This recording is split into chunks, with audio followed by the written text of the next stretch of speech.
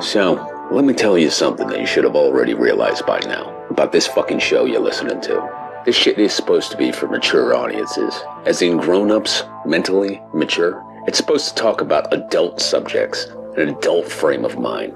It's not fucking that at all. This is two emotionally regressed, broken half-wits pretending to offer insight on movies. All they really offer you is an endless sexual perversion and a laundry list of personal paraphilia issues. You can make your own choices in life, but you have to choose this as entertainment. You know you're better than this.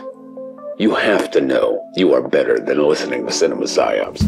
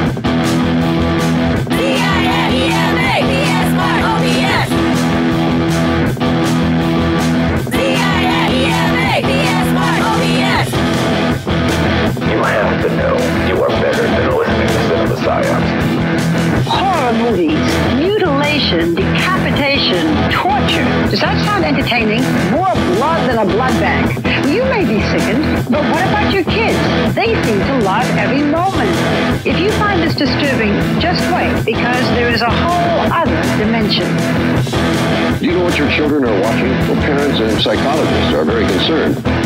Fair warning, though, there is some graphic violence in this, but we say that for you, not your kids. They've probably already seen it.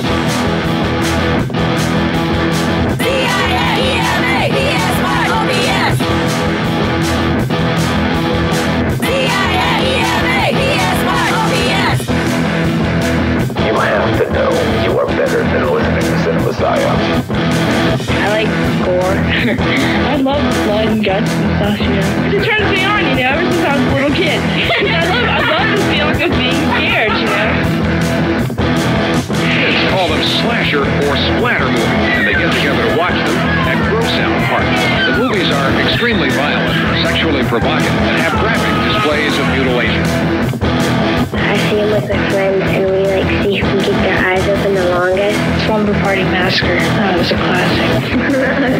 This guy just goes around killing people.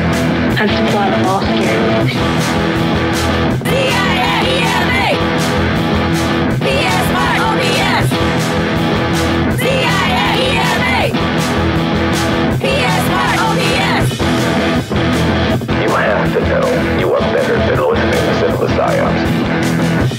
Kids get the movies from the horror section. Most of the violent movies are rated R and aren't supposed to be seen unless you're 17 years old. Others are made directly on videotape and bypass the rating system altogether. CIA-EMA! PS-OBS! CIA-EMA! PS-OBS! CIA-EMA! PS-OBS!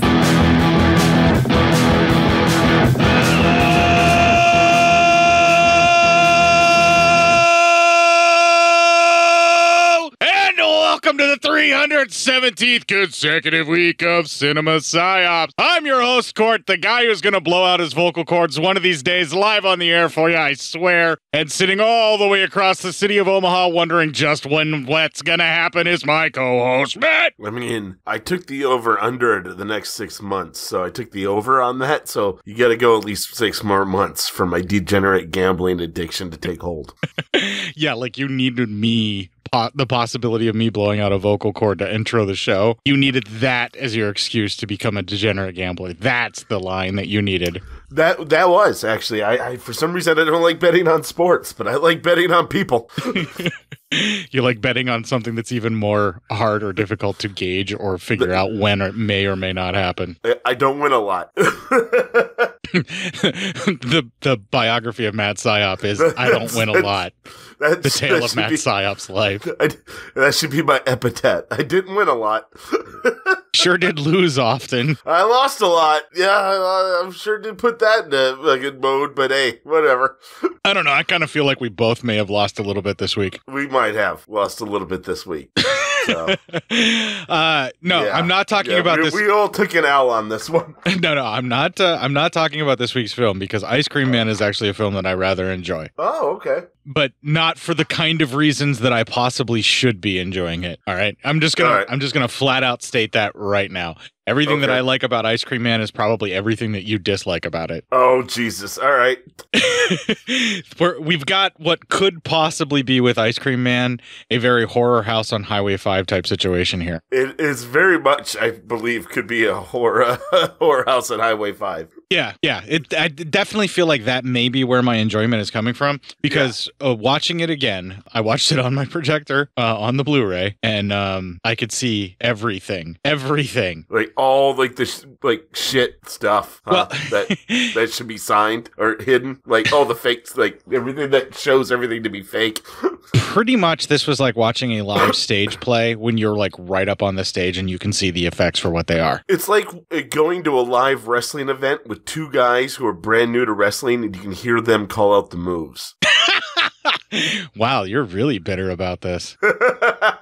I will say this disc had an amazing special feature for Ice Cream Man. Now, I've had this disc forever, and I have been delaying covering it for various reasons. And we finally just kind of had it to where it was collecting enough dust in the box to be covered. Because there's actually a cardboard box that I just start throwing Blu-rays and discs and stuff into. Like, and that's how our backlog or how our year gets planned out, is I just start throwing shit into a box, and then that's what we're going to cover when we get to it. And very much, again, this is something of a famous kind of box cover for me for this movie. I never saw this movie before, but I don't know the box. Was this one of the ventriculated covers where when you would turn it, it would animate? Was this that one? Because it was like, no, I don't remember Frost. that. I just remember, Jack Frost. No, it wasn't one of those, I don't think. Yeah. Because it was just the Ice Cream Man there holding a ice cream cone that has a skull instead of a scoop of ice cream. Yeah, I remembered it being like a Boss Relief cover too, where like the ice cream cone was like really like accented, and then they just had Clint Howard in the background of that a little bit. Oh. But this is definitely another one of those, like if you walked through a video store in 1995, you saw this VHS tape. It's the exact same thing as The Fear. And I did not plan to put these back to back for that very reason. This literally was just, I grabbed it out of the box, films we need to cover. And this is just the order with which they were processed. Huh.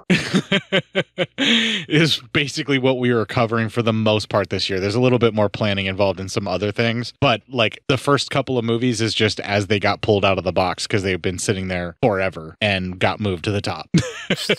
Just because you've just been sitting there long enough in the island of misfit toys. Well, and it's okay, just to kind of pull back the curtain a little bit. We were going to do Ice Cream Man as like a teamed up episode with someone a long time ago. Somebody laid claim to it. And even with my memory, I can't remember who that was or how it was going to take place or what made it to where it couldn't happen. And it got to the point where I was like, okay, I don't even remember what the plan was for this anymore, so I can't reserve it for that person. And there's a handful of discs that are like that. So if you are that person and you're like, why is Kurt covering this without me? It's because I completely fucking forgot our plans, and I'm very sorry. I don't even remember them anymore. I'm just covering them on the show because they've been sitting around forever.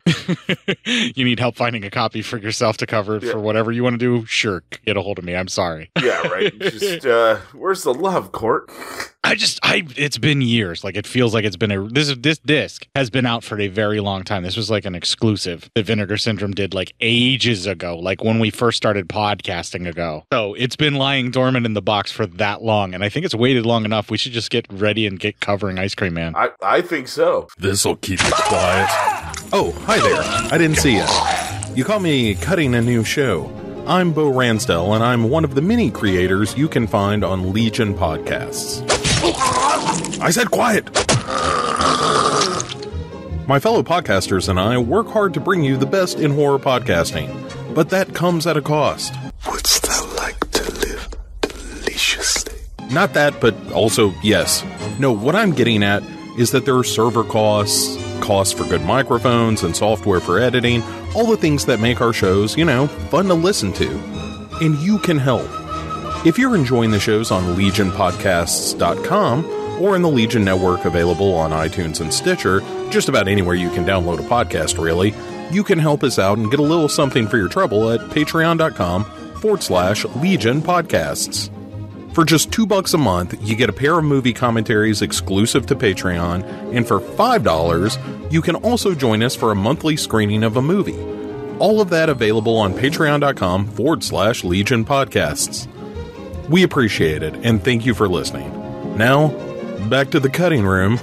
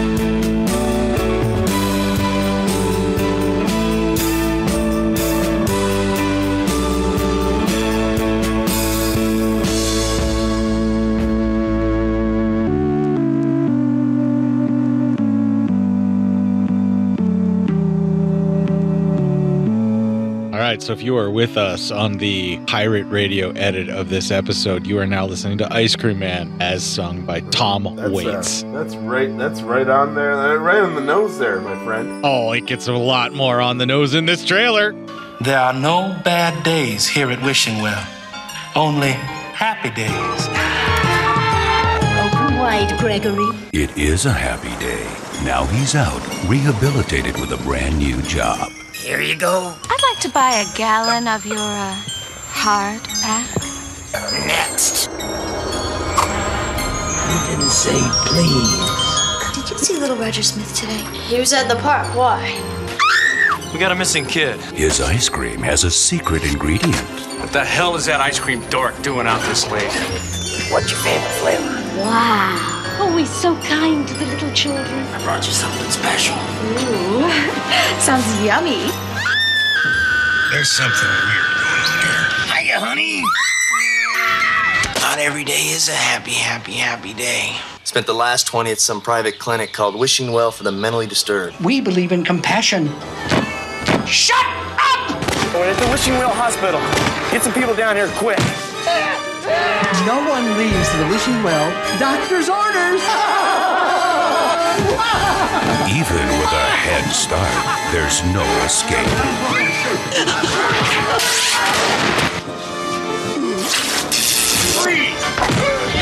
You can run, but you can't hide from the Ice Cream Man.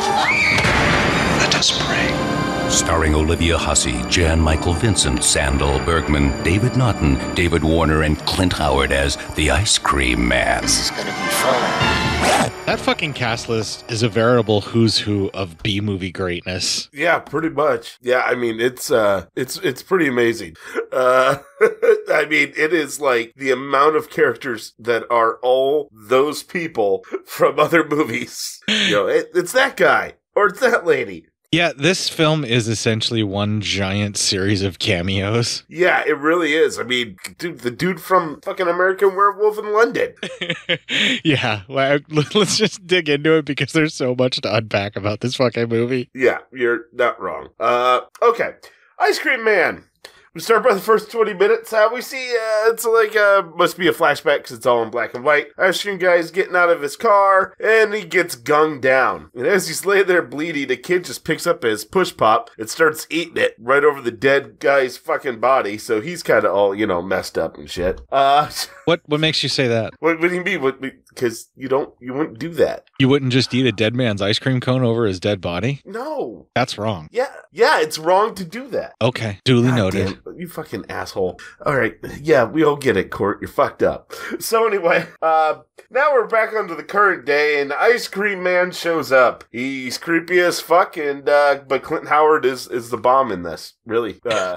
I don't believe he's acting. I think he just showed up and hung out on set. Just showed up. He was like, "Hey guys, what's going on?" And everyone's like, "Oh, all right, I guess Clint Howard's in this movie now." All right, everybody just fucking relax. I love Clint Howard. That was absolutely a joke. Yeah. He is a wonderful human being by all counts. By all accounts, he seems like a really cool dude. So, but he is creepy as fuck. And we get some kids, they're buying some ice cream, and then they race up to a park and they're talking the story about the Pied Piper, and then there's this creepy groundskeeper who's like twirling them, and I'm all of a sudden like, is just everyone creepy in this movie? Just every adult is a fucking creep in this movie. Okay, we need to get a ruling at this point. Do you feel like you're watching a kid's film, or do you feel like you're watching a horror film? I feel like at this point I'm still watching a horror film. Okay. Because we did just watch a dude get gunned down. All right. The reason that I asked that is because there's moments of this where it is very unbalanced into what genre of film it feels like it wants to be. And it jumps back and forth so much. I feel like anything where the kids are interacting is trying really hard just to be a kid's film. And then all of the stuff that is like involving the adults is trying really hard to be grown up material. Yeah. And it just bounces back and forth between those two tones. I also feel like it's trying real hard to be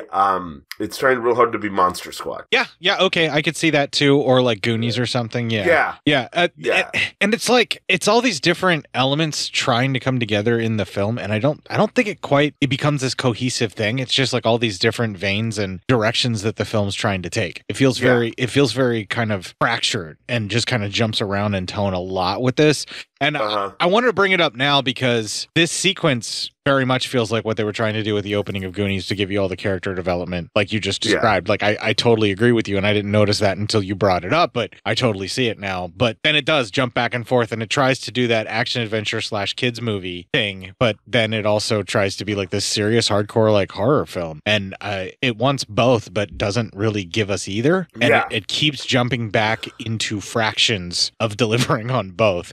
And I bring it up now because it really goes for broke with that later, and it'd be better just to bring it up now and just get it over with. Yeah, right. Well, okay. I mean, it's okay. Well, we're set here with these kids. They're all kind of doing, they're getting pushed by this creepy fucking groundskeeper who's like, yeah, didn't the Pied Piper lead all the kids to their death? And they're like, no, I'm pretty sure the kids got away. And he's like, oh, I thought they all died. And I'm like, wow, man, you're just really pushing it right there, aren't you? He sounds like his mood got super killed under the thought that kids may not have died. Yeah. Oh, man, you mean those kids are still alive? Boo! You're like, oh, hey. And that's probably a clip somehow, too. So, Yep. Those kids are still alive? Boo! But anyway, so, the kids go home, and the ice cream man comes by, and he keeps getting these visions of a needle going into his head. And then a little boy interrupts him, and he goes, hey, can I get some ice cream? And then when you go into the ice cream truck, you see on the table there's like this really kind of fucking Rambo-esque fucking knife, combat knife that he has. So you're like, all right, that's... Didn't it say Gerber too at one point? Didn't it say Gerber on it? Like you could see the brand name of the camping knife? I think so. I wasn't looking that closely, but for that, but it's possible. I mean, you get really good shots of that fucking knife, so you're not exactly missing out on knife shots here. And I am the type to look at brands, so I'm pretty sure it was a Gerber. Yeah, you're into brand name stuff. I'm into knives. Yeah. Well, later on, we see Ice Cream Man. He goes back to his living area where he lives, and there's this dog barking at him, and then he brings this knife out of a push pop and says, hey, dog, you having a bad day? And yeah, he kills the dog. Then he talks to this old lady nurse, who I guess is like his landlord, and she's like, hey, did you hear my dog? He goes, no, everything's fine, and she seems to like him well enough. So Did you recognize Olivia Hussey from anything? I did not. Okay, she's been in quite a few films, but the one that she left the biggest impression on me was in Romeo and Juliet. She played Juliet. It was a much older version of it, but then there's also Black Christmas. She was pretty incredible in that. And then, but the one that left the biggest impression on me is definitely, I think, Psycho 4, which goes back in time and shows like the beginning, and she played Norman's mother. Oh, wow. Yeah, it's a rough watch, but yeah, not a great movie. I mean, I don't think it's a bad film. I think it's been unfairly maligned, but it was also kind of like it's a made-for-cable movie almost, the Psycho 4, and it very much feels like it. But we're not reviewing that film right now. We're not reviewing that. No. But I'm just okay. But you should recognize Miss Olivia Hussey, and I just want to say this of both Olivia Hussey and Clint Howard. They both can obviously tell the type of movie that they're in, but they are both acting for the fences as if this is going to be their next big break. They're both giving it their all, especially when they're working together, because they play off each other so well, and it's just so uncomfortable to watch them because it just feels real. You feel like you're really watching people with mental illness when they're working together, and like it just feels uncomfortable and you're scared of them. I agree with all of that. Yeah, that's pretty much it. It ain't a fun time. And this is where the tone shifts to the horror movie, which is why I bring it up and why I wanted to focus in on Olivia Hussey, because it's a lot of like she's giving so much to Clint Howard, and Clint Howard is giving so much back, and they're working so well together, and you just feel like something's not right here, like right off the bat. And this is where the horror really comes in, and this is where it's the most uncomfortable, and this is the stuff where it's like, God, this is really like it makes you squirm. All of the stuff with them together. Oh yeah, like a lot too. You're just kind of like, everything's just so uncomfortable. Like, why does it got to be like this? Sorry. So then we see he's putting like the dog through a meat grinder, and that's fucked up movie. What the fuck? Yeah, right. Dog meat grinder. Jesus Christ, man, fucked up. No, bad movie. It's a bad movie. It's not good on you, movie. You're sleeping outside tonight, movie. Bad movie. Bad movie. Bad. You're in the doghouse. No pun intended. So anyway, then we cut to one of the kids from the park gets home. It's dinner time. They're all kind of talking about their day, and his brother really gets on him about one of his friends whose name is Tuna, and he's kind of a bigger kid, and it's really fucked up. Big bro's kind of a bully, and he wants to be a cop, so no surprise there. He's a bully, so he fuck him. Says a bunch of like back the blue line kind of bullshit anyway before he even starts making fun of their one friend for being a bit heavyset. Yeah, and then like starts implying a whole bunch of other horrible shit about him just because he's heavyset, and then just basically says a bunch of really horrible hate-filled shit about a large group of people. And then he just is like, and fucking, what's with the name Tuna? Jesus. And it's like, he just can't let go of the fucking name. And you're kind of like, all right, man, just settle down. It's a fucking name. It's not your name. Don't worry fucking about it. Okay, you remember when I told you that the 90s kept trying to sell us that the mouthy douchebag was cool? I think that's what they're doing here again. I think so, yeah. Hey, this guy's fucking, he's edgy. And it's like, nah, he's a fucking douchebag. This is not Dennis Miller. This is just some guy being a fucking prick for the sake of being a prick. Exactly. So anyway, we find out that little kid who was in the park, he hasn't returned home yet. So it's getting scary out there. Ice Cream Man, well, he wakes up after sleeping outside on the dirt. I'm pretty sure he buried the dog out there. And, but he has dreams right before he wakes up of this nurse lady, just younger, and like, and they're lobotomizing him or injecting him with something. It's not good dreams, that's for sure, but she's always bringing him ice cream. So she gives him an ice cream after they stuck a needle into his brain and inject him with reanimator fluid. Yeah, it's reanimator fluid. Fuck. Yeah, whatever's going on to young Clint Howard that the nurse is involved with, who is now like taking care of him as an adult. Yeah. All of this is bad. Everything here is a bunch of warning signals that should have everyone feeling upset and a little worried. Yeah, you feel kind of bad right now for Ice Cream Man. Even if he is a murderer right now, it's like, he might not have a choice, I'm not saying he should have done it. I'm just saying I kind of understand right now. I understand. I'm not saying I agree with it. Just saying I understand. Yeah, I'm not saying that like I condone his actions. I just kind of see where they're coming from. Yeah. So anyway, the kids then, they're all wandering out and they visit Tuna's dad, who's the guy from the American Werewolf in London. So, I mean, there you go. There's a nice little, person who you I've never had get to 7 see. dicks inside of me. Yeah, thank you. Yes, that was that show, wasn't it? Yep. I've had 7 dicks inside of me. I really hate you, Court. So anyway, Still miss me in studio? No. Anyway, not anymore. That went away.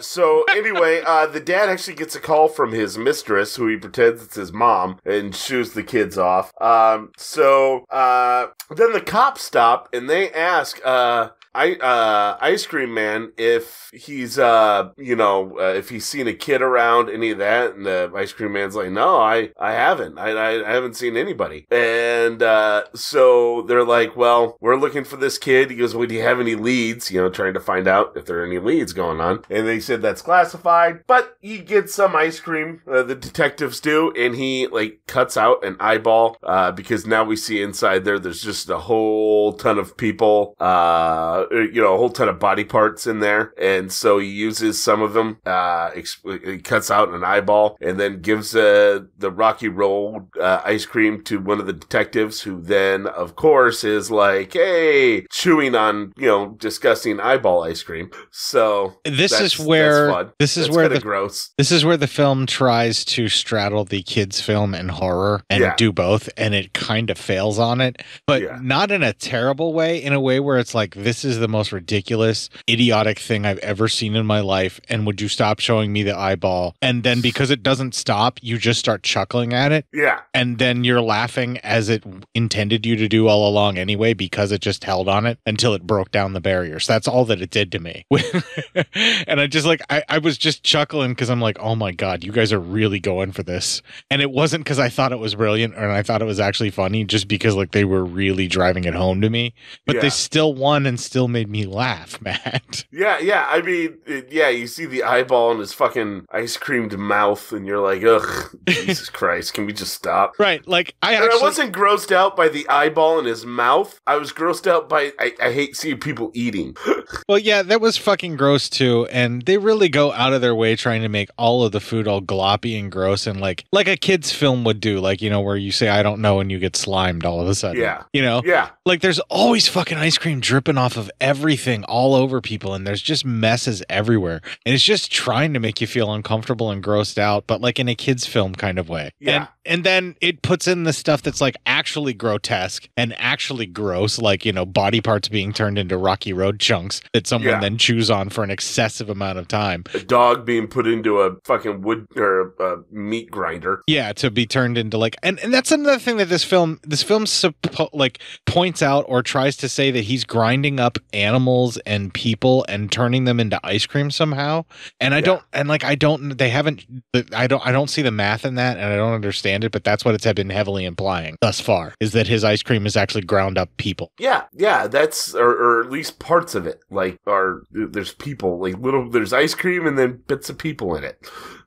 Right, but it doesn't do a good job of developing that. It just heavily implies it, and then you just have to buy into it. Yeah, and that's also very true. And it's just all right, well, but I don't buy into it. I don't. Right, and we're a little bit into Monster Squad here, where we're seeing the monster action and what the monsters are doing, with that bit of this stuff. And it's just, like we said, it's all over the place in tone. It tries to be super serious and gross and try and be grotesque. And then it does it in this wacky, weird way, with the eyeball being passed around and held on forever.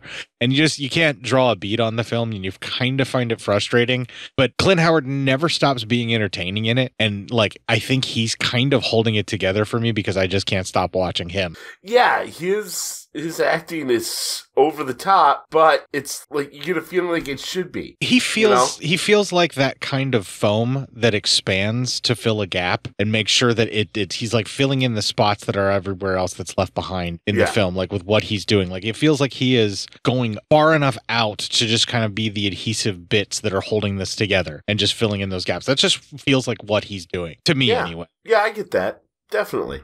Yeah. So then we get a bunch of kids are lined up. They want to get some fucking ice cream and shit like that. And the mistress actually comes up and requests an ice cream delivery from him. And it seems like she is coming on to him. So she is. She's just wanting some ice cream man dick. She is apparently very voracious and wants to try a little of every flavor in town, if you catch my drift. Yes, and that is actually it for the first 20 minutes, finally. All right, we pretty much said everything we needed to say about this film because, like, you kind of have to get the parts out that we got out when we got out. The tone shifts don't really change. I mean, they just keep getting bigger swings and spending more time in the various parts of the tone. So I don't think we really need to focus on that as much. Is there anything else that you need to talk about for that first 20? No, definitely not. I'm good with just going if you are. All right. So we start the next 20 minutes. Ice Cream Man, he stops at that lady's place, and as he's looking at her house, he has a flashback to the hospital stay. And the doctor saying, we're only happy here, and then it injects more green stuff into his head, and that kind of snaps him out of his daydream, and he just drives away from the mistress's house. We see the kids are walking home, and the girl goes inside her house. She goes, I'm just going in alone. And we see her mom is all kind of fucked up, and like it almost seems like she's having really a seizure. And her dad says, like, oh, you have to come here because like the angel Gabriel is talking through your mom again. It's like, okay, so dad's fucked up. So I believe they're called Pentecostals, right? The ones that speak in tongues. Yeah. And have archangels speak through them. I think that's Pentecostal, right? Yeah, I think so. Yeah, it's a special level of fucking crazy. I promise you no Pentecostal will ever listen to our fucking show, so I can say that they're a special level of crazy. We're like, fuck it, who cares? Yeah, they're a special level of crazy. Yeah, no, I can tell it. Well, the young kids, they talk, and that's our first clip. Heather's been acting a lot weirder around her mom lately. Well, her father being a minister, all the more they just talk about God. Oh, but that's not it. It's just, I don't know, she's just acting weird. Anybody for ice cream? We just had ice cream. Can you ever have too much ice cream? Possible. I gotta get home. My mom's gonna kill me. Come to my house with small paw on me. I gotta get home. Tuna? My mom sort of gets mad about all the ice cream I spill on my shirts. Last one there is a string of squid knot. What? Now Small Paul's trying to pin the rotten egg on me. I'll see if I ever invite you to my birthday party. What? I didn't do anything. Well, what do we have here? Want some ice cream?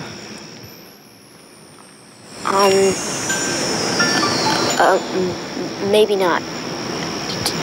Too close to dinner. Come on. What's your favorite flavor? Oh, no, wait, let me guess. Don't say anything. I can taste it. Butter brickle. How'd you know that? Because it's my favorite flavor, too. Wow. You like my ice cream truck? Yeah. I never saw the insides before. You know, it's hard to meet friends when you're always stuck on the inside. I know. I had to stay inside a lot when I was little. Because I was really sick. That's why I'm so small. You know, I was sick too when I was little. But I'm better now. Here you go. Wow. I don't think I have enough money for that. My treat. At this point, a bloody spear falls out. Yeah, it's the garbage spike thing that's covered in blood. He probably used it to kill the garbage man who was apparently doing community service for being a pedophile and like doing it in the part of the park that kids play in. Yeah, it seems like that. Something's not right about a whole lot of that shit. Yeah, something's not right about a lot of this fucking movie. Yeah, the stuff here with Clint Howard, they're really trying to play the ice cream man to be a little bit more innocent and friendly, and you kind of are supposed to almost like it feels like they're trying to make you feel sorry for him and like get sort of on his side or something. It's really bizarre. Yeah, kind of hard to watch. It really is. Sorry. All right, so then we see Tuna comes running up because, of course, he lags behind. He's a bit chunkier, and he sees the ice cream man dragging Paul. He knocked out Paul into the back of the truck. Well, the ice cream man sees him, even though he tries to hide. He says, "Hey, your friend got hurt," and blah. And he goes, "Hey, come on, you want some free ice cream? Any of that?" Well, Tuna runs away. Well, ice cream man kind of yells at him, telling him he knows where he lives and he'll kill his parents and all that kind of shit. Then Tuna hides in some trees, and who does he find but the kid who's been missing? Kid says he saw that the ice cream man kill the worker in the park, and he's been just hiding out for the past 2 days. Tuna says he'll walk the kid back to his house, take back yards, and go to his house, and then his dad will know what to do. Well, Tuna gets home, and he has to take his shoes off outside. Well, anyway, he gets home, and we see that, Tuna's parents are just yelling and not wanting to listen to him. They're yelling at each other because the mom thinks dad's cheating. He is. But, she keeps bringing up, "Oh, well, you weren't in the office," blah, blah, blah. So the next day, Tuna's mom is taking him to the store, and his shoes have ice cream all over them and worms. So gross and message. Yeah, the ice cream man is threatening him for sure. Yeah. Oh yeah. So they go to the store, he and his mom, and at the store, Tuna's getting stuff out of a cooler, and obviously looks, and right next to him is Ice Cream Man, and he chases him. We have a little chase scene in here, but Tuna is able to get away and hide, and after he gets out of there and he hides, they find him in a meat cooler. And so his mom comes to him, and he pretty much tells his mom what happened. So this leads to the cops searching Ice Cream Man's place, which was an ice cream parlor owned and operated by the Ice Cream Man who was shot. And we see on the board a newspaper article about that Ice Cream Man. He was shot because of drugs. So he must have not just an ice cream man. You know what I mean? He must have been doing some other stuff. Yeah, he was mobbed up in some way, shape, or form. He wasn't just selling ice cream. Yeah. Well, anyway, the cops kind of tear the place apart, and they go back and where he makes stuff and tear place apart, but they don't really find anything. They're using the warrant as an excuse to destroy his place of business. Yeah, that's all it really is. was. It's an intimidation tactic that they pulled. Yeah. I'm surprised they didn't try to throw any civil forfeiture in there and, just take any kind of cash at him. Yeah, just take stuff, because, they do that.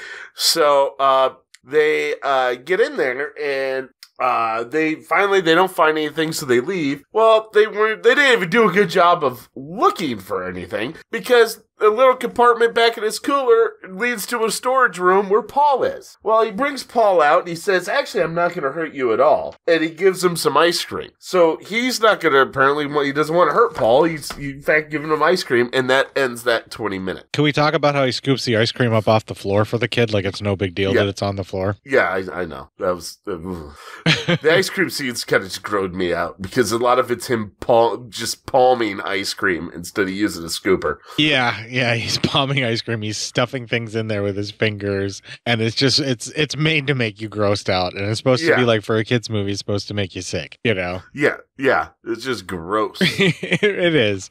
The tone's bouncing around everywhere again. So now the guy's like kidnapped a kid, and he's turning the kid slowly into him by feeding him ice cream and showing him his secrets and trying to train him up, because like the kid was nice to him, I guess. Something. I don't. Or something about the kid reminds him, because the kid was sick and didn't get to go out a lot. So maybe, something like that. I really have no idea exactly why the characters are doing the things that they're doing. I understand the story, like I get it, like he took the kid. Yeah. But like the motivation is just not clear to me, and I don't understand any character's motivation in this movie. Right, like you could have told me literally anything was the reason why he took the kid. I just thought that like the kid was just there and he just snatched him up, and now he needs a friend. Like that's like it's as good an explanation as anything else that we've gotten in this film, other than we're just padding out the runtime with having him hang out with a kid instead of killing him. Yeah, which is a pretty short runtime anyway. I mean, this is only an hour and 25-minute movie. Right. It's moving along, but at the same time, it like just really indulges in these kinds of scenes. And it's at this point where the film can't decide if the ice cream man is a good guy who just got got pushed too far in some of the killing that he's doing, or he's a bad man who is in fact going to do bad things. And it's jumping back and forth, even all the stuff with him showing the kid the ropes, which we're about to see in the next 20 minutes. Yes. Well, so we start the next 20 minutes. The kids are at church. The girl's dad, who's the preacher, he even has the fucking red circles on his palms to, for the Stations of the Cross. Like he got nailed to the cross himself. And you're like, wow, dude, you are fucking crazy. And this is way too many people in this town to be at this church. Just saying. Yeah. Well, them Pentecostal types are real scary. Yeah. Oh, yeah. So, the kids, they talk to him. They talked to one kid who was missing, and they found him. He's like, yeah, I'm grounded for a few weeks. And then the other three who are in this group, they get together, and that is our next clip. Think anything's wrong. But how could they let him go? All I know is I'm not letting him get us. All the grown-ups worry about their stupid problems. What we need to do is catch him on film. Since when do kids go trailing murderers? We're just kids. We'll get killed. Just like Small Paul. Look, Tuna, I know you've been through a lot more than we have, but we gotta do something. Why? Why is it up to us? Why can't we just stay in our backyards and just keep away from him? Because we're the Rocketeers and we stick together. We're doing this. The three of us. We'll need a camera. We can take a picture of him and give it to the police. Hang on, I think I can get one. And here's where it turns into Monster Squad. So bop until you drop. Yeah, right. Dance until your feet fall off. We don't get a montage, though. Now they're just out there, and they're looking for him. The Ice Cream Man, they all have little rockets on their bikes and shit like that. They're bopping until they drop. And they find him. They actually find him. That's because they danced until their feet fell off. Is that why? Yes. But we didn't get a montage. There was no montage for us. They can do it without a montage because that costs money, Matt. Oh, man. But montages are so good. Are so they, anyway. So anyway, they follow him to a gravesite, and he actually sits there talking to the gravesite of the old Ice Cream Man. And he's talking to him like he's there. And then, like, even looking at other gravestones saying, hey, will you stop interrupting or stop listening? I'm trying to talk to someone here. And keeps bringing him, like, special ice cream cones and shit like that for his party. He keeps saying there's so many people at this party. Yeah, it's really bizarre and a bit unnerving, and it gives you even more depth into the mental depravity that's going on behind Clint Howard's character's eyes. And again, Clint is selling it enough to where he's what is actually making it unsettling, because it's a ludicrous fucking scene. And if it weren't for Clint Howard delivering the dialogue the way that he was, you would just laugh this off the fucking screen. And he's the one that actually makes it uncomfortable and feel more believable and real. Yeah, he does. And so anyway, then he once again stops at that mistress's house. And so one of the kids, she actually says, Tuna got left behind because, of course, he can't bike as fast. So she says, go back. She tells someone, can go get Tuna. I'm going to go take pictures in there. So she does. And the other kid gets back there, he gets Tuna, and Tuna finds out that they left her, in that truck. So they start going. And then, because Tuna freaks out so much, he fires a rocket right at the cop car. So, the cops kind of have the kids in the back, and they're saying, listen, they're going to kill our friend. They're going to kill our friend. So they do a wellness check at her home, and her dad goes up and checks on her. And sure enough, she appears to be fast asleep in bed. She just got back in time. So at least she got out of there. You could still see the eye makeup just underneath her eyes, and the father just happened to miss it because he was just checking to make sure she was there. Yeah. But you could tell. The next day, she gets the film developed in a weird-ass scene that I think was supposed to be funny, but just it missed it. Missed it. Yeah, missed it bad. I don't understand, like, they were arguing costs and things like that. It just, I think it was supposed to be comedy, and it was supposed to be like a kids movie style comedy. Yeah. Because like even the guy who's working the counter is supposed to be looking goofy and being dorky at her and shit. And it just doesn't, I don't know. It's another thing that just misses the mark. It doesn't know what the fuck it's trying to do. And it's just another uneven tone thing that happens in this film that kind of just leaves you a bit off center with it. Yeah, right. right? It just, again, it's something they tried that just missed a mark completely and didn't do what it's supposed to do. Instead of being funny, I sat there going, is this supposed to be anything having to do with the movie? Because I'm not seeing it. Yeah, I mean, we have that whole Monster Squad taking photos of the monsters or proof thing or whatever it was that they were trying to do, but they ended up just snapping a photo of the sister next door nude. Yeah. Which is kind of what Rudy was trying to do the entire time, which was absolutely wrong. Yeah. And then they find a way to work that same plot line into what they're doing here. So when you said the Monster Squad shit, I cannot argue that is not the case at all. Because you definitely have those moments that feel like they very much wanted to be like Monster Squad here. Yeah, they really did. They really wanted to be Monster Squad. So then the next day also, we see two cops who are kind of trailing, like uniformed officers. They're trailing Ice Cream Man. Well, he wakes them up with ice cream cones because they're asleep in their car. We cut back to the kids are back in a group and they're talking, and that's our next clip. It's like the Pied Piper, only evil. What? Well, he drives around in his truck, tempting all the kids, and they follow him. And slowly, he gets rid of them, like rats. Another. Lovely. We only need $10 worth of quarters, and we can pick up the film. I think we got it. Johnny! Yeah. What the hell are you doing with my camera? Where's the film? Start with you. Where's the film? Here. Let's go. Come on, I got it. Let's go. And the reveal that we're about to find out is exactly what I was referencing as to how they did their Monster Squad copy here. But again, this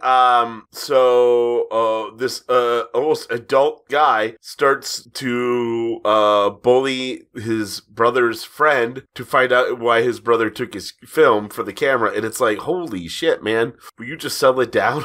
Well, you understand later why he's so upset at them. Yeah, but why would you go after your brother? Yeah, but you figure it out very quickly as to why he's getting this crazy. But yes, it seems rather excessive and intense at this moment. Yes. So anyway, Ice Cream Man, he goes to the mistress's place.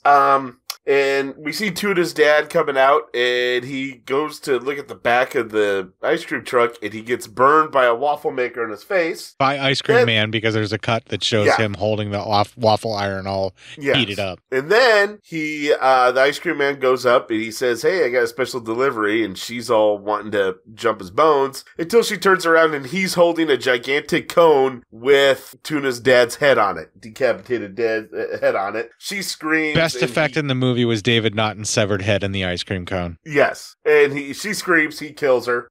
We cut to the two cops. They're talking about why he's creepy. They start wanting to concentrate on the nurse some more because she's also fucking weird. And then we see the brother and his girlfriend go to get the pictures that are being developed, and you see why they're so pissed. They show them in sexual positions. Mid-Congress, if you will. Mid-sexual Congress. They were definitely mid-coitus. And, but then the pictures of the back of the ice cream truck show up, and the girlfriend just starts screaming her head off because, yeah, you would, seeing that kind of stuff. That's the end of that 20 minutes, and we'll be going into the final 25. Yeah, let's just wrap her up. Let's wrap her up. All right. I didn't know if you want to talk about the head some more, because I thought that was actually halfway decent. Yeah, I mean, it is definitely... That one got me. It was the best effect so far, and it looked... They must have gotten the mold from like Rick Baker or something along those lines, or maybe Naughton had a mold of his own head because it looked almost exactly like a younger version of him as a severed head. Did you notice that? Yeah, exactly. Yes, I did. Yeah. I don't know. It looked like him going through mid-werewolf transformation. Oh, maybe. And, you know, the fake burns on the face of the actual severed head were just subtle enough to where if you were looking, you could tell they were there, but they fade into the background, and the giant waffle cone is just ridiculous. But like once you get to the point where you're okay with him murdering someone by burning their face with a waffle cone, maker, which is not going to kill anyone. It's going to very much piss them off. It may incapacitate them enough to where you can kill them another way, but it definitely is not going to kill them. Yeah, exactly. And we're led to believe that is all he did to him, and that killed him. That's hilarious. Right. The film is just so over the top and so ridiculous and so much like a child's frame of mind on how things work. Yeah, maybe this was written by a kid. Like, you know? Well, that's just it. It wants so desperately to be a kid's movie, but it says so much grotesque, gross out humor and a bunch of other dark themes to it that just pull it away from that into horror. And it can't keep a foot in either grave. It really can't. Yeah, it doesn't know quite what it wants to be. And then when it tries to figure it out, it misses it completely. Meanwhile, the entire time I'm entertained by it just skating from foot to foot, trying to figure out what it wants to do. Yeah. It is kind of fun. It's like when you see someone and it's like wintertime and it's outside and everything's real icy and slippery after an ice storm and you're inside your house nice and cozy, but you see somebody walking down the sidewalk and then they like do that like constant slip and slide where they almost fall, but then they don't, but then they try to regain balance and they don't, and you're just sitting there entertained as fuck by it. That's it. And at one point, they actually got a hand on the ground to try and like hold still, and they're still like slipping and sliding everywhere, and you just like, can't stop staring. Yeah, this is amazing. This is the greatest thing that's ever happened. Yeah, that's the story through line of this film. That's us watching it, going, "Wait, what? Yeah, hold on, what's going on? Is he still? This is great." We think it's going one direction, and then it falls and slides into another on us. Yeah, exactly. Well, the final 25 minutes. Let's go. So we cut to Ice Cream Man and Paul. They're making ice cream together, and he's kind of explaining the process for it. And then Ice Cream Man kind of goes in, like, a bunch of stuff got caught in a filter, and a bunch of its rings the mistress's diaphragm. Yeah. So, I mean, okay. Okay, what is he making that it's dissolving everything else about the people, including fillings and things like that, but it's not catching diaphragms and it's not catching wedding bands? And, you know, like, how is he dissolving, like, bones and, like, teeth fillings and things? Why are there not fillings and stuff in there, right? Yeah, I have no idea what he's making, and I don't know, like, what he's using, and it's not really explained. Yeah, so we're just supposed to accept the fairy tale logic of because evil. Yeah, pretty much. Yes. Just cuz. Okay, let's just finish her off then. I'll accept it. But, I mean, it is weird. So, let's see, the kids, then we cut to the kids are wondering if the brother has developed the pics or seen the pics yet. Then we cut to the cops are checking out a psychiatric clinic, and that is our final clip. Things aren't the same as they used to be around here.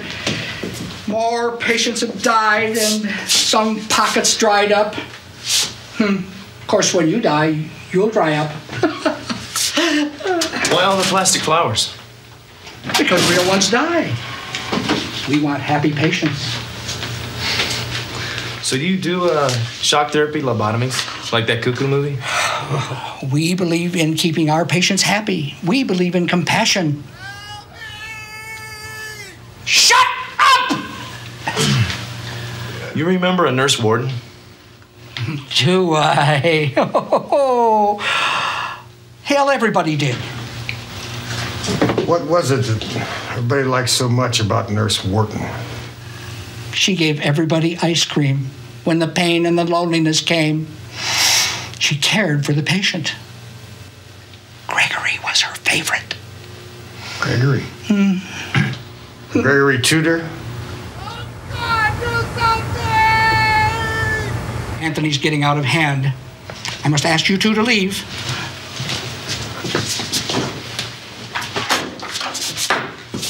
This is not a happy day.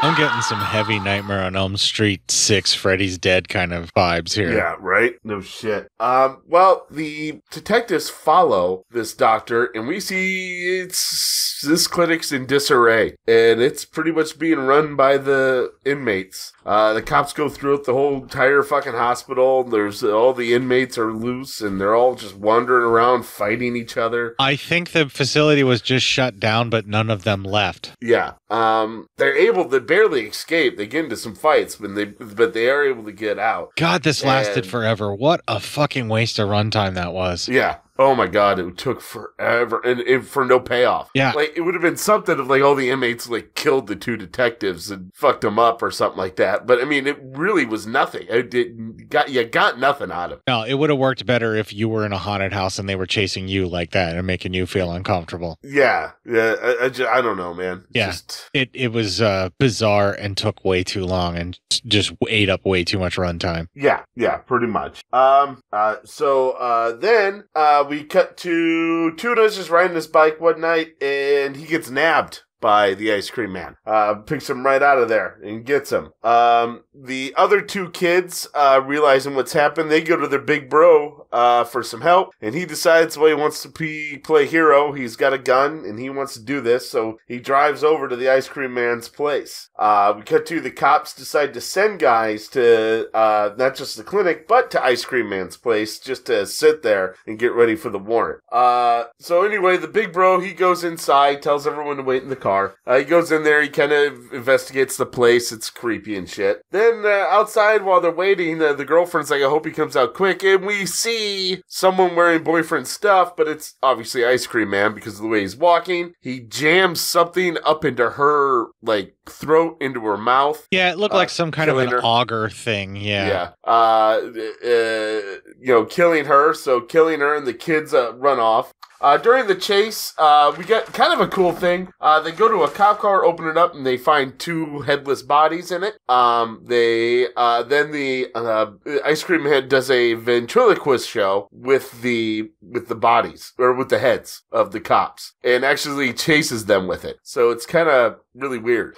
Okay, that severed head ventriloquism show. Yeah. Even though it's the possibly dumbest idea that you could ever have someone do. Again, Clint Howard sells it so well and performs it so well that it is so disturbing and so not right. And it just like, and the way they move is really great. I love it. It's fun. Yeah, he's the one actually puppeteering him, and he does such a great job with it. Like, again, I'm telling you, like, this film would fail so miserably if it weren't for Clint Howard. If it not for Clint Howard, this film does not do.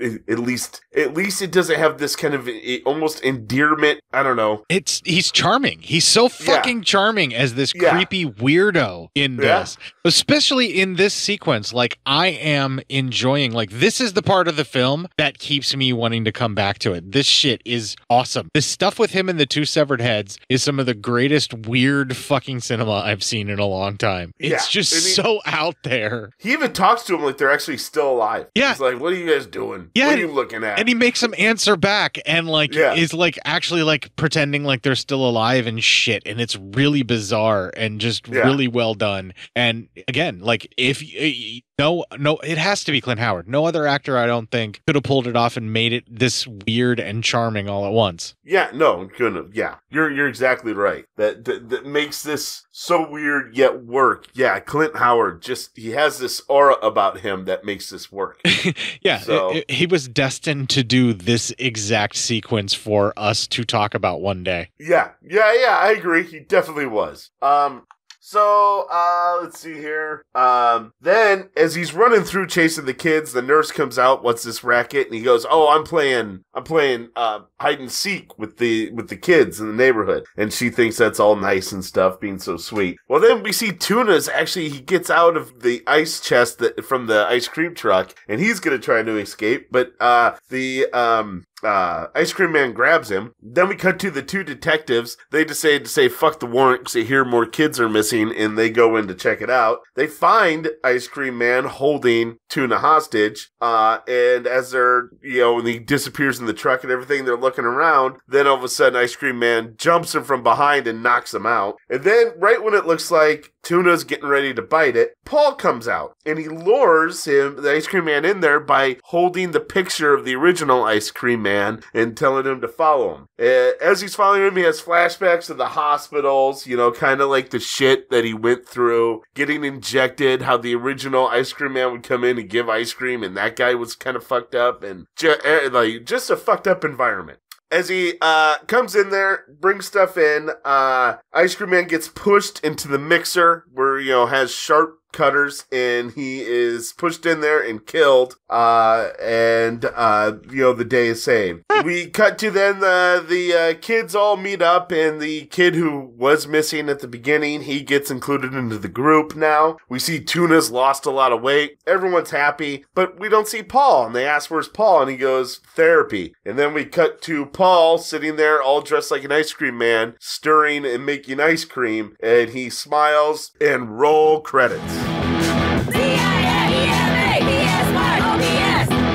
And again, a very dark, very bleak ending for something that is supposed to be like, light in tone for a kid's film, but just about the right amount of darkness for an actual horror film where, this kid spent how long with the guy? Of course, this would probably be the ultimate result, right? Yeah, of course. and the only reason they got out of it, or the only reason he saved his friends is because he remembers his friends. And is it just me, or the moment Clint Howard's out of the film, all of this stuff seems so over the top or ridiculous, and you're like, ooh, this is not good. Oh, yeah, it definitely is just bad. Way bad. Especially the stuff with the kid dressed up like the ice cream man. That was like really bad, right? Yeah, exactly, yeah. That was just, and he smiled, and you're kind of like, all right, settle it down. Yeah, right, like I'm just like fucking chuckling right now. Over actor. Yeah. Okay, so this film goes so far over the top and just so far out there and just comes up with all these different disparaging, weird ideas and just fractured timelines, and it's just so bizarre and so hard to follow that alone becomes its own entertaining thing, because I'm so flabbergasted by it on a constant basis that I even forgive it that it made me watch these guys run through a supposed asylum, which was just an abandoned building with people coming out of various rooms for like ever and ever. Yeah, right? Jesus Christ. This film is just so out there and weird, and you just kind of have to endure it, right? Yeah, it pretty much is. Yeah, you have to endure it just to get through to it. But like, there's so many things, like, you never really explained what they were injecting him with. They never explained why he was in that. I mean, nothing gets explained. You're just watching it. I was thinking he's the kid that watched the guy get shot, right? He probably is, but then I don't know. Why was he? But everything else is like the nurse and all that. Just none of it made any sense. Right. And it's not like last week's movie with The Fear when they were going for this very surrealistic, trippy kind of like you can't follow it kind of vibe. No, this film just has no idea what story it's telling you. It's all over the place. It really is. And every time it goes into this different tangent or this like alternate timeline of how this ice cream man could have been created, like it just goes on this other rant about it. And you're like, yeah, okay, whatever. And then the next thing you know, he's feeding a cop an eyeball. Yeah, right. And you're just like, make up your fucking mind, movie. You're confusing me. Oh, yeah, this movie just really, I'm like, come on, what are you doing to me, movie? And I think that's where the real horror lies, is you're so perplexed and just kind of frustrated with film that by the time it's ready to stop, you just are kind of like, it just ends, and then you're just like, wait, what did I just watch? What are we doing here? Yeah, there's so many moments of it that I really, really like, and especially all the stuff that's Olivia Hussey acting against Clint Howard and vice versa. I mean, that stuff is really, really well done. There's some moments when he's teaching the kids some stuff where it feels like this weird, demented Willy Wonka kind of shit, Yeah. And like that kind of works. And then the stuff with the kids going on their adventure and being like the Monster Squad, but with like Captain Rockets or whatever the fuck they're doing. Like, yeah. Yeah. They're the Rocketeers, man. Yeah, right. The Rock-a-who? The Rocketeers. I'm just quoting the Rocketeer and what Jennifer Connelly says when he says that I'm the Rocketeer. She goes, on the Rock-a-who? Anyway, yeah. I don't know. Like, I don't know what I feel about this film other than, like, this is totally a group watch because everybody could be perplexed together. Yeah. I highly recommend it. Comes with the Blu-ray that I got my hands on, which is, like, apparently, like, super out of print now. But the episode of Monster Vision that this aired on where Joe Bob actually talks with Clint Howard and stuff about Ice Cream Man, that's included on the disc as well, so I'll probably watch that sometime later on in life and really enjoy it. Yeah, later on in life. Yeah, but it's a weird film. It has no idea what it really wants to do, but it's worth the watch for what Clint Howard does with what he's given, and like he saves it because there's no other reason to watch it other than Clint Howard and all the people interacting with him. I mean, this is totally his baby. It would be fun in a group to, something you could poke fun at it a little bit, that kind of stuff. Yeah, where you could just everybody just bemoan how they were still running through the asylum 10 minutes later, and then talk about something else. If no one kills somebody here, I'm going to be really disappointed, and then you leave really disappointed. Right. I think it would definitely help for a group watch kind of thing. And I think if you're just throwing it in on the back, just throw it on in the background while you're doing something else, and then you look up, on the scenes that the good stuff is going to happen with the gross out effects, because the gross out effects are good. I'm not going to lie. I was getting ready I had a keto pizza. I was going to go downstairs and eat it while I was going to watch Ice Cream Man. And I said to my wife, I'm like, I remember this movie being really gross. I don't know if this is such a good idea. Yeah. Yeah, it wouldn't be a good idea to eat. No. It's not as bad as The Dentist, the Corbin Burnson back The Dentist. You remember when horror movies got direct-to-video horror movies got really nasty at this really time grody. In the 90s? Yeah. Yeah. And I remember The Dentist and The Dentist 2 being like that, where they're really, really nasty because they were direct-to-video. Yeah. Jesus. But anyway, yeah, enough it trips back to the 1990s. We're going to be doing something different next week. I'm positive. Yeah. Are you positive? Yeah, I'm really sure. I guess we should probably, let's do some fucking news this week, because we haven't done news in a long time. All right, so we're going to take the break to make that happen. Here we go. Here's the music.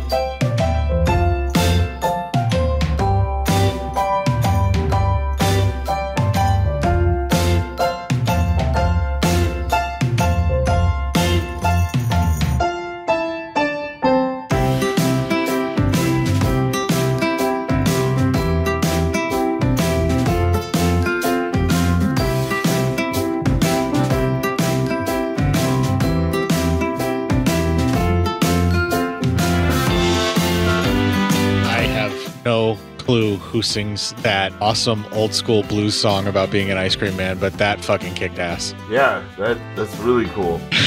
Much cooler than anything we're going to have to offer in Scion News.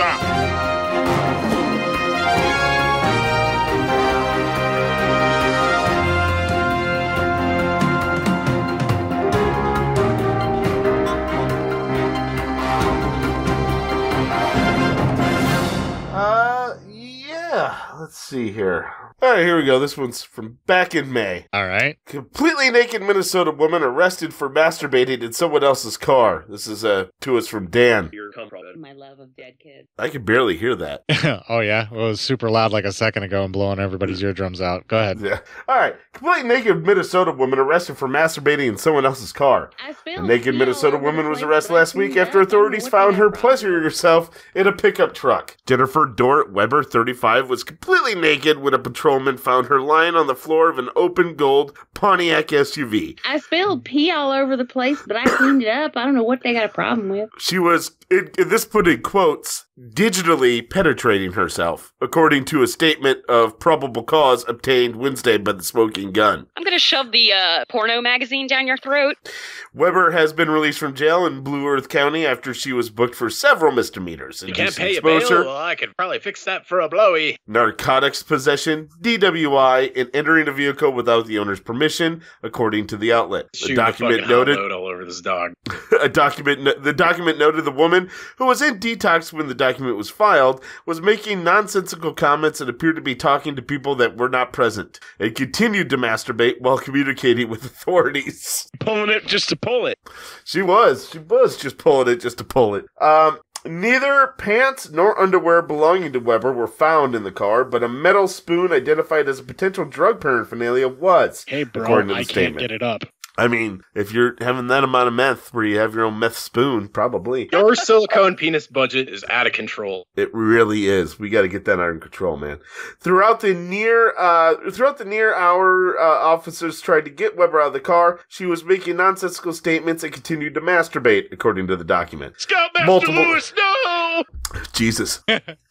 Multiple 911 calls came in on the afternoon of May 9th concerning a naked female walking around and jumping in and out of vehicles at a retail business that sells motor vehicles. That's my fetish. Mankato, about 81 miles southwest of Minneapolis, according to the document. Weber was brought to a detoxification facility after authorities finally convinced her to exit the car, the owner of which did not give Weber the go-ahead to enter. Go jerk off in a petri dish. So there you go. Don't go around cars. Don't get high on drugs and go around cars and start masturbating.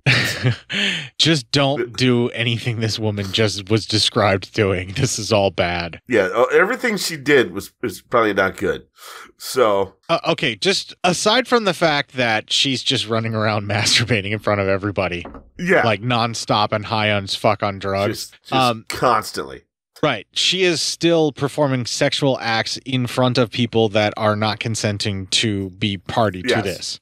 Yes. They do not want this. They don't want to be a part of what this like fuck show she's got going on, apparently. Yeah. You know, they didn't ask for that at all. Had she wanted to do this and people were like, yeah, just sit over here and go for it, you know, like then that's fine, you know? Yeah.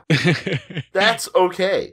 But that's not what anybody wanted. No, what she is literally doing is a sexual assault because she is masturbating in front of people and forcing them to witness it. Yeah, and they're like, why? They don't want to be a part of this.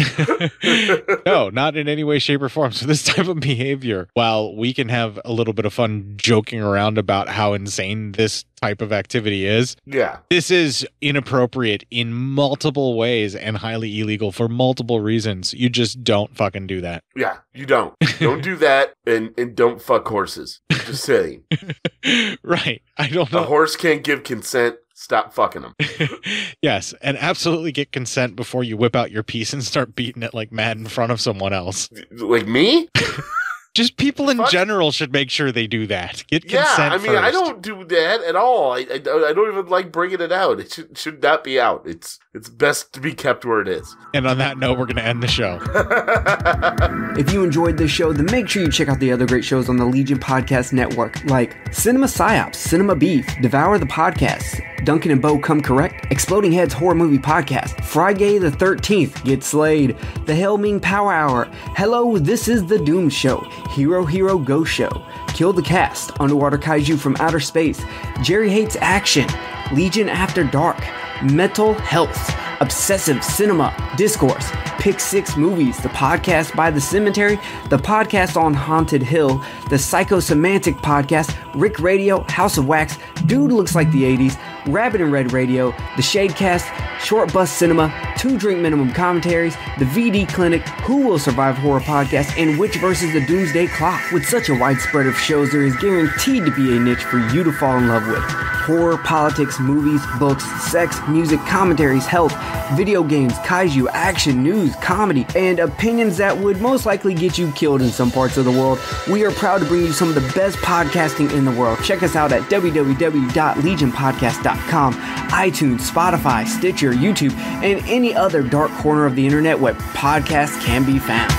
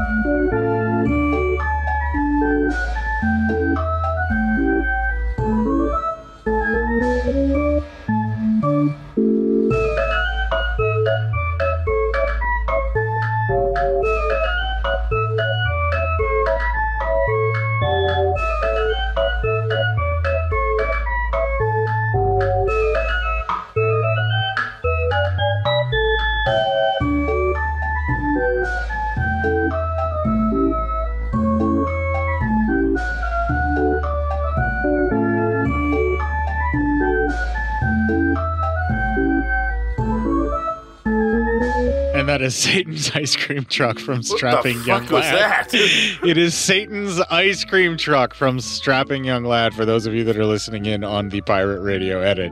If you'd like to find hardcore shit. If you'd like to find other instances where I've included Strapping Young Lad music on the show, that's available in legionpodcast.com/cinema-psyops. As far as I understand it, that is the archive that has every past episode of the show available there. I haven't double checked it as of recently, so if you're having trouble locating an episode that it doesn't exist back then, I don't know, maybe I'll have to make a share folder or some shit. We're also available to share our memes to you via cinema_psyops on Instagram, and by memes and ours, I mean the ones that I stolen for our people. Yeah, they're not stolen, they're repurposed. Those are also shared to our Facebook group, Cinema Psyops, which some of you may have or may have not noticed is now on post accept, where I have to go in and accept every single post now and review it because of what you animals have been posting in that group. Are you kidding me? No, look what you made me do. Look what you made him do. No, actually, look what Facebook made me do. That's like, they're just like, no, you have to approve everything now. You got to get this group under control. I'm like, Jesus, what the fuck? But anyway, that's Cinema Psyops on Facebook groups. This is what you people are doing to us. What the hell? What are they doing? Killing fucking Girl Scouts or something? We're not that bad. I don't know, but it's fucking insane what is happening to that group on Facebook of Cinema Psyops. I'm available there as Court Psyops. You can get a hold of me in some way, shape, or form. And Matt exists in a way that you can tag him in stuff that he will never respond to as Matt Psyop there on Facebook. You can also email feedback to matt@gmail.com, which he will definitely not respond because I don't even think he knows that email exists anymore. I definitely know it exists. You can email feedback to Court, who will more than likely get back to you, cinemapsyopscourt@gmail.com. I am definitely more likely to get back to you. You can also twit a couple of tweets on the hate-filled shitfest that has been reformed into a pornbot heaven known as Twitter. I am at Court_Psyop there, and he is at PsyopMatt. Do you tweets at all anymore? Ever? I read tweets, but I've never been a big tweeter. If by read tweets you mean you look at the photos of the naked boobs? Yeah? That's reading a tweet. What the fuck are we talking about here? I don't know, but while you're out there reading those tweets the way that Matt Psyop reads those tweets, if you know what I mean, and I think you do, kick the fuck out of this week and make it your bitch.